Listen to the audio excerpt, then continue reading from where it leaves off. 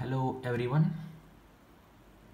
In this video, I am going to explain the superposition principle and forces between multiple charges. In the last class, I have discussed Coulomb's law and limitations of Coulomb's law, vector forms of Coulomb's law. Here, superposition principle is used to find the force between multiple charges. From using this superposition principle, we have to find the force between multiple charges. Superposition principle. Superpose means it is a collide with each other. Superposition principle.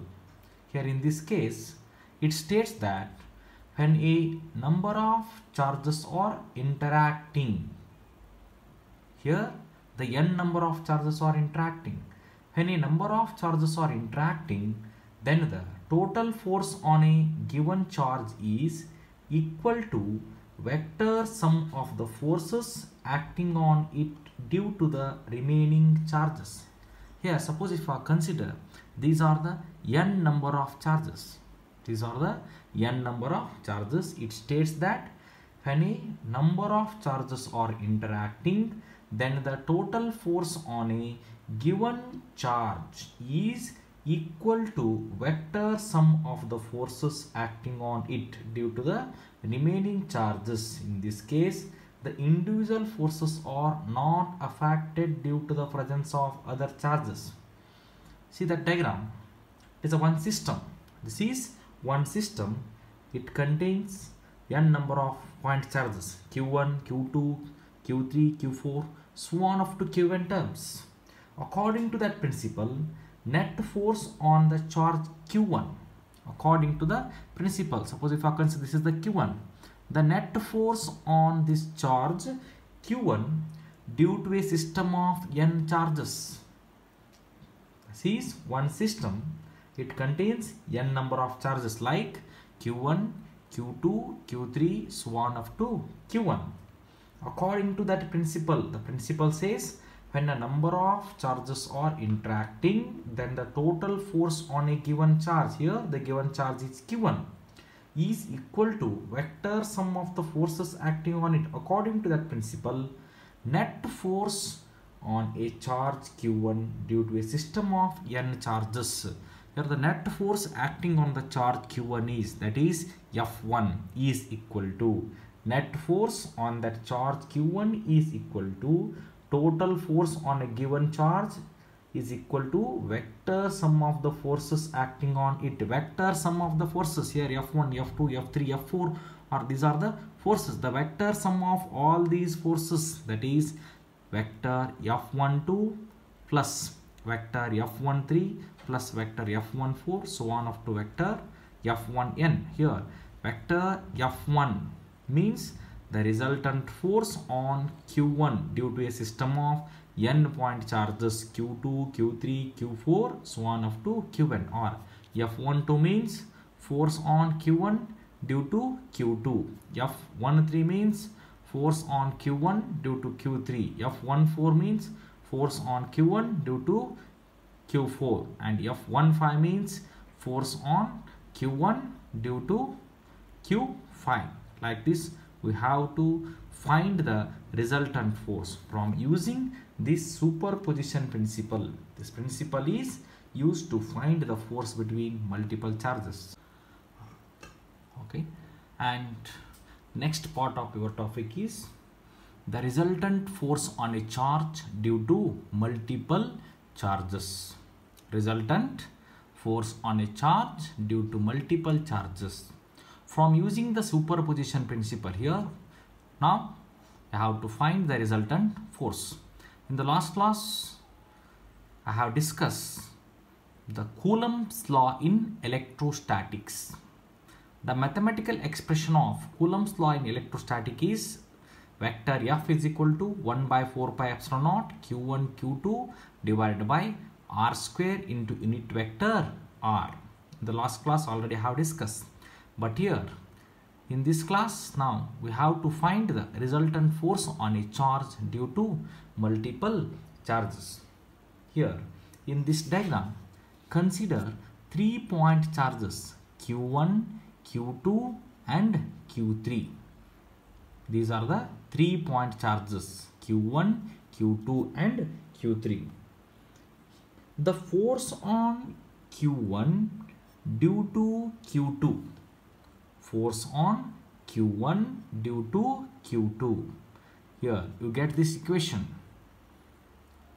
Here this is the equation of Coulomb's law in electrostatics. It is the vector form of Coulomb's law. It states that the force of attraction between the magnitude of 2-point charges is directly proportional to that force and inversely proportional to square of distance between them. Here R12, it indicates the distance between the point charges Q1 and Q2. Here R13, it indicates the distance between the point charges Q1 and Q3.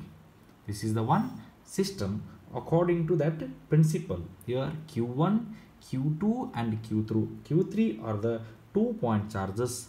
The force on Q1 due to Q2 is, from using Coulomb's law, here vector F12, force on Q1 due to Q2 is equal to 1 divided by 4 pi epsilon naught Q1 Q2 divided by R square.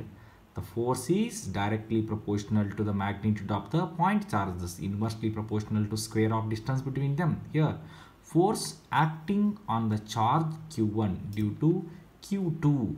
Here from using this concept, write this equation Q1 Q2 divided by R square 1 2 into unit vector R cap 1 2. This is equation number 1. Similarly, here the force on Q1 due to Q3. Force on Q1 due to Q3 is vector F13 is equal to 1 divided by 4 pi epsilon naught Q1 Q3 divided by R square 1 3 into unit vector R cap 1 3. This is equation number 2. Like this we have to find n number of charges and n number of forces, the resultant force on that multiple charges. But according to the principle of superposition, the resultant force F on Q1 due to the charges Q1 and Q3. According to that principle, you get this equation.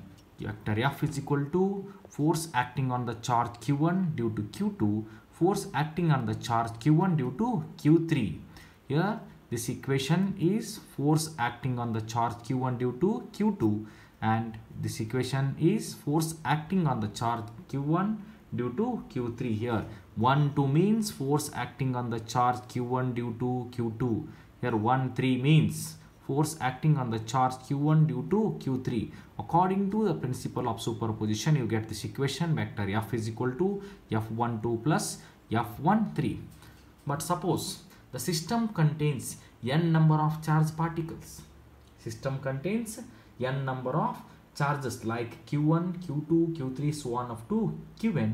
Then the forces on charge Q1 due to the other charges are vector F12 and vector F13 and vector F14, like this one up to vector F1n.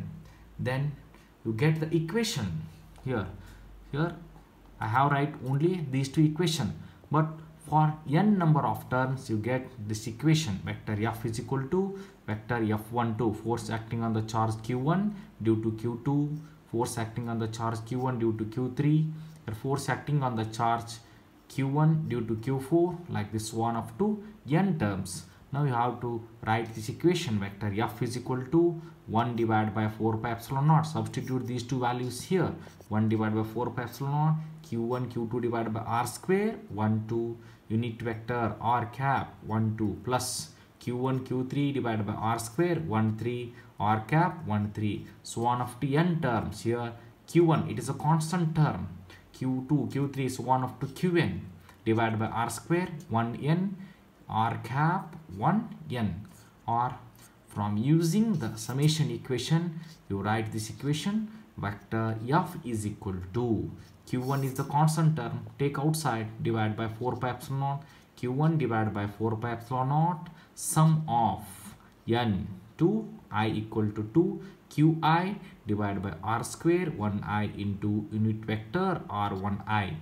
Here this is the equation of the resultant force on a charge due to the multiple charges. From using this equation we find the resultant force of the multiple charges. Thank you.